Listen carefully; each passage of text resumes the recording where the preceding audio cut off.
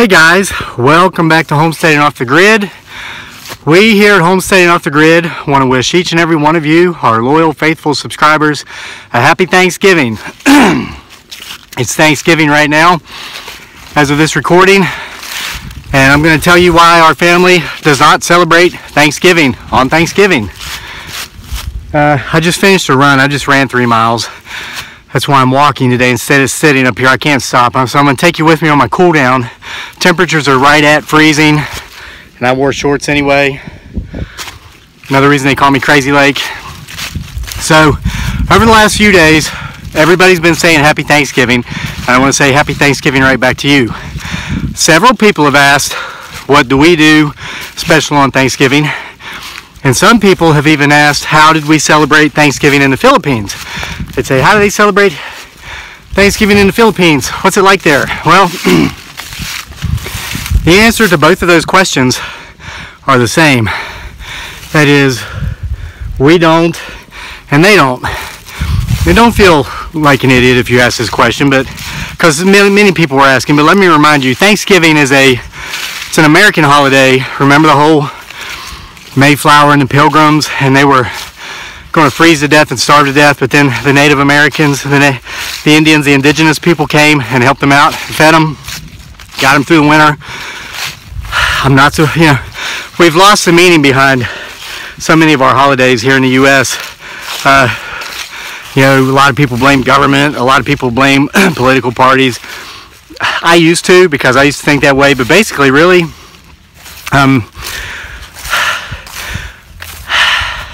commercialism, really, in my mind, this is how Crazy Lake sees it. Commercialism is, I think it's kind of ironic that on the one day a year in which we've set aside to get around the table together as dysfunctional families and try not to argue and talk about how grateful we are for the things we have, and then the next day run out and trample people in box stores for big screen TVs. You're going to tell me that the idea and the concept of commercialism isn't behind this? I heard, and this is probably a joke, this has got to be a joke, or fake news, there's no way this is true, but a lot of thrill seekers from America and other parts of the world used to travel to Spain to do the running of the bulls.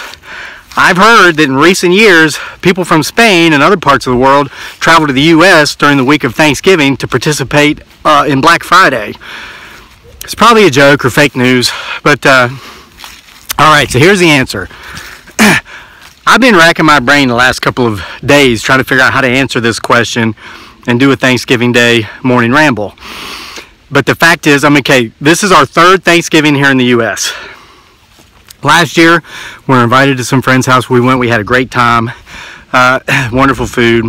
The year before that, we stayed home and I baked a chicken. That was pretty much it. And I told my wife Dearly and my son Daniel about Thanksgiving, and Daniel was in kindergarten that year, so he was starting to learn about it as much as they'll still teach about it in the public schools. But that's it. So this year, here's what we're doing. We've decided to kind of do the whole, at least the food part of it. So Dearly's baking a turkey, and this is going to be her first turkey she's ever baked in her life. And we got a pumpkin pie. And again, Dearly and Daniel have only been in the U.S. for about 2.5 years now, so this is actually going to be the first time either of them have ever eaten pumpkin pie in their lives. Now, I know that sounds strange, but remember, they're both from the Philippines, Southeast Asia, and there's still a lot of what we do is a first for them because there's just so much to do. So that's going to be interesting, seeing how they like pumpkin pie and seeing how Miss Dearly's turkey turns out. We all know she's a great cook. You watch her cooking videos, there's nothing she can't cook. So I have the utmost faith that her turkey is going to be exceptional. Now, I finally came up with how to answer that question as far as Thanksgiving, and this is why we don't celebrate it on Thanksgiving. That's why they don't celebrate it in the Philippines, and we don't celebrate it here on Thanksgiving, really for the same reason it's celebrated every day in the Philippines. Is that my cat or a chupacabra? It's a clump of weeds. Okay. We don't celebrate Thanksgiving on Thanksgiving Day because we celebrate it every day of our lives. Now that sounds concocted and canned and corny, but for those of you who follow this channel, I think you know exactly what I'm talking about because you probably celebrated it every day as well. Here's how I came to this revelation. I woke up this morning, I slept in, I slept until 7 a.m. Okay, so I guess I kind of celebrated Thanksgiving today on Thanksgiving because I usually get up at 4:30 or 5. But I slept in, I woke up on the couch, I'm waking up slowly, I'm drinking my first cup of coffee, and I'm starting my day the exact same way I always start it, other than sleeping in for 2 hours. I'm formulating in my mind my gratitude list, thinking of all the things in my life for which I'm grateful. I love to begin each day with an attitude of gratitude that sets the tone for a positive, productive day, and the best way I've found to do that for me, and I've shared this before, if you follow the channel you know this, I begin each day with my gratitude list.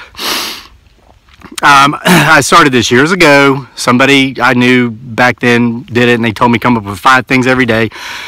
I never end at 5. It goes on. It becomes dozens and dozens. By the time I finish my first cup of coffee, then I get up and I start the rest of my day. So I was going down my gratitude list, and I thought about how I'm grateful that my son's home from school for 5 days. I get him 5 days straight, don't have to share him with the school. And then it occurred to me, oh yeah, he's home from school because it's Thanksgiving break. And then I thought, well, gee, it's Thanksgiving. What should I be thankful for today? What can I think of to be thankful for today? And then I caught myself and said, Kevin, Crazy Lake, as I'm known.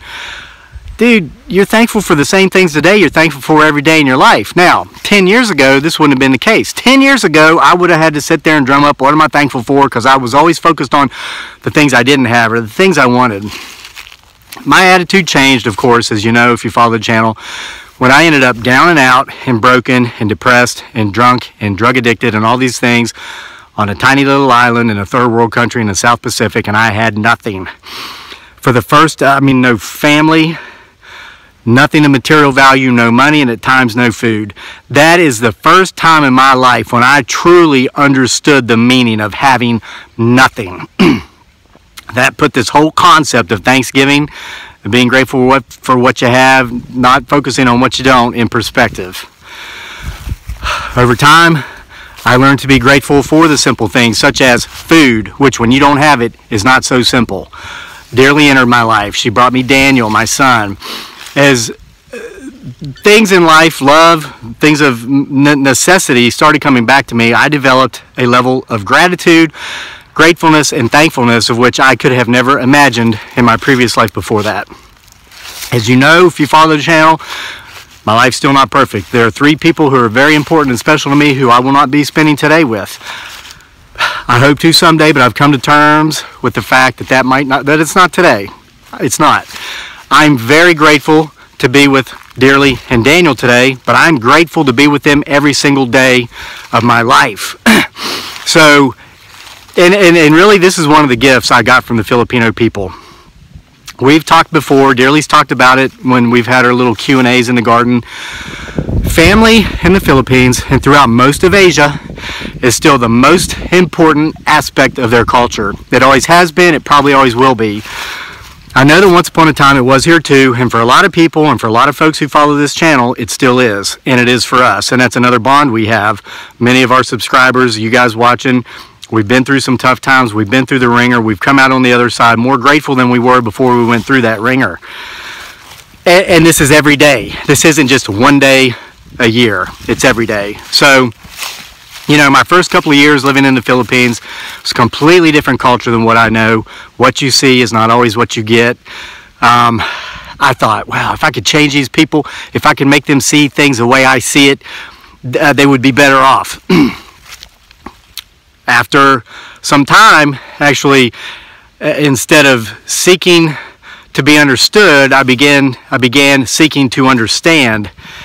And then what that did is that caused me to look at the things the way I looked at them and realize how messed up so much of it really was. If you were to walk into a little hut in the Philippines, a little bamboo shack out in what they call the provinces, which is what we call out in the country, and you go in, and this is common, it's not hard to find. You go in and you find a family that doesn't have a TV, doesn't have internet, of course, none of that, because so many of them don't, and you sit down and you said to them, what would you guys think of the idea of getting together with your family, the people you love the most, once a year and talking about how grateful you are, and then separating, and even if you don't throw in that whole thing about the next day going out to a box store and trampling each other over material items, well, they'd look at you like you were nuts. because they would say, well, we do that every day. Why would we only do that one day a year? And again, I'm not knocking American culture. I love America, and I'm only going to say this once, because in the Neighbor in the Crayon video, I said it 17,534 times, so it really doesn't need to be repeated, but I'm going to. I served in Iraq. Okay, enough said. I love America. I love my country. I chose to come back. I chose to raise my son here and have my family here. There's nowhere else in the world I'd rather be. So don't take what I'm saying as a knock on our country, my country. I know we've got subscribers from all over the world. It just doesn't make a lot of sense to me, and it doesn't make a lot of sense to our family to only be thankful on one day of the year. So we don't celebrate Thanksgiving on Thanksgiving, because we celebrate Thanksgiving every single day. I challenged myself, I forced myself. When I'm thinking of this morning, I'm going over my gratitude list, and I said, come on, Crazy Lake, there's got to be one thing that you've been taking for granted lately. And you know what the one thing was? My running. Where's my shoe? There it is. And my purple socks. I've been so focused on firewood, cutting up this firewood, because it is cold now. And, you know, I'm 6 or 8 weeks ahead on firewood. And it occurred to me, you know, you haven't run for probably 4 days, which is a long time to go without running for me. Running is something that's a part of who I am. It's a part of my life. But there for a couple of years, I couldn't do it after my time in Iraq and certain injuries and whatnot. And it's not because I couldn't, it's because I believe that most dangerous lie we all believe, and that is the little I can't. They told me I wouldn't be able to do it without pain, and I believed it, and I told that to myself for a couple of years. But then I started stretching, I started walking, I started jogging, and now I'm running. And I'm very thankful and grateful that I can run. And so I said, you know, that is the one thing you've been taking for granted. Go out and do it. So I just ran 3 miles. Now I'm going to get in the house before I catch pneumonia, and I'm going to lift some weights. I haven't been doing that either, even though that 10-pound sledgehammer that I've been banging down on that mall is pretty heavy. But there's my Thanksgiving morning ramble. I want to wish each and every single one of you a happy Thanksgiving, not just today on Thanksgiving, but every single day of the year, because we are thankful and we are grateful that you take time out of your life to watch our videos every single time you do it. So thanks for being with us, and we're going to get some footage of Dearly and Daniel trying pumpkin pie for the first time ever and let you know how that turkey turns out later. Hope you're with the ones you care about. If you're not, hang in there. Be grateful for what you have. And we'll see you next time for more from here at Homesteading Off the Grid.